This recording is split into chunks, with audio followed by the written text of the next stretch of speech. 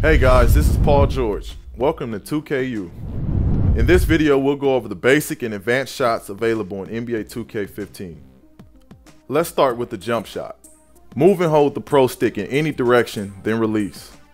Shot release timing is crucial, so be sure to check out the shot timing tutorial for an in-depth look at how the new shot meter works. By holding the Pro Stick towards the rim, you will attempt a bank shot. For a step back jumper, drive lateral of the hoop and then move and hold the Pro Stick away from the hoop.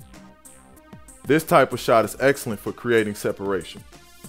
Gather moves can be useful for creating space.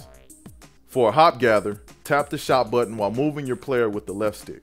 Move the left stick where you want the gather to take you. For a spin gather, tap the shot button twice. Gather moves can either be done while driving hard to the basket, driving laterally across the lane, or from a stand dribble.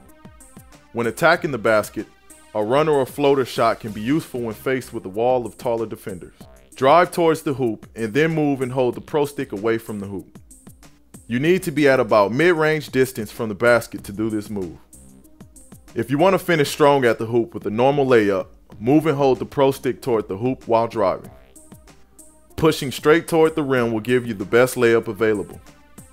You can manually choose which side of the basket you want to finish on by holding the Pro Stick to the left or right. The Euro step layup has grown more popular in recent years. While driving, move and hold the Pro Stick away left or away right from the basket. The shooter takes a hard step in one direction to get the defense to shift that way. Then he quickly takes a hard step in the opposite direction. For a reverse layup, move and hold the Pro Stick toward the baseline. Reverse layup uses the rim and backboard as a shield from the defense. It is very effective when you have a defender on your hip. The hop step layup allows you to cover a large amount of ground prior to taking off.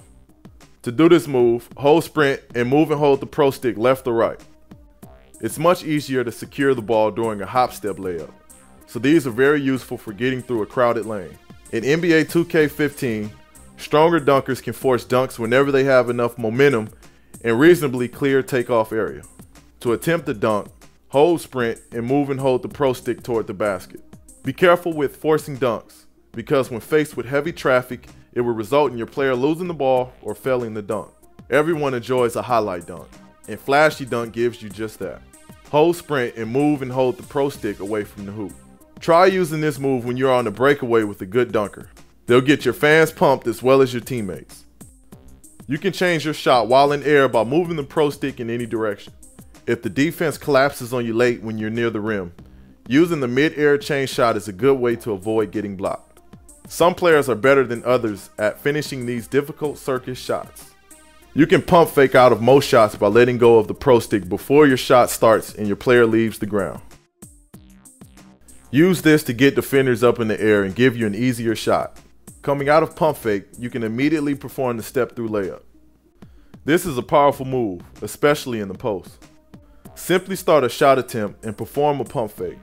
Then move and hold the Pro Stick again before pump fake ends. Hakeem Olajuwon made this move famous with the iconic Dream Shake.